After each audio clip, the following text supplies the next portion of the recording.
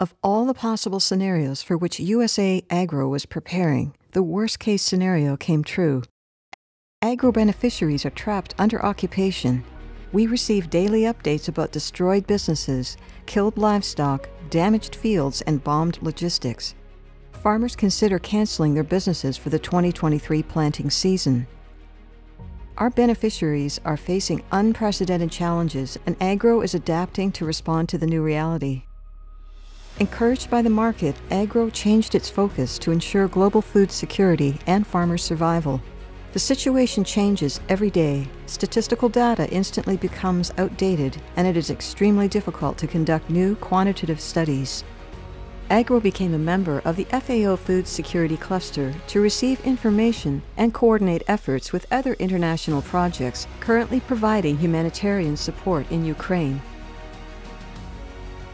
In cooperation with the Vicara Institute, Agro adapted the Emergency Market Mapping and Analysis Toolkit methodology and started the Emergency Market System Mapping and Analysis Study to constantly monitor the market and systematize market information. Agro collects information from beneficiaries and brings beneficiaries together for collaborating, learning, and adapting sessions.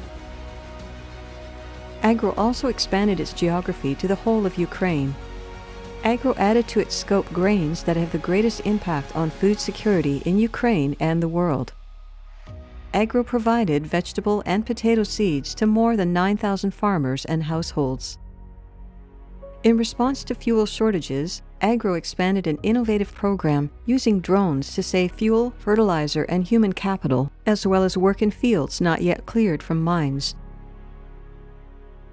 In response to the problem of a lack of qualified personnel, Agro created a center to provide technical services to agricultural enterprises. Agro used its previous experience in developing innovative online platforms to reconnect farmers and financial institutions.